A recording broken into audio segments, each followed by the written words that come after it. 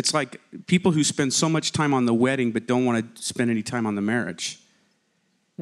And it's the same in this whole issue of evangelism versus discipleship. We spend a ton of time on winning them to Christ, the decision, the wedding day, and we don't want to spend any time on the marriage. And no matter how nice your wedding day, if you're not prepared to be a different person in your marriage, in a marriage, it's not a one-time decision. It's a daily decision to love someone else, to work through things.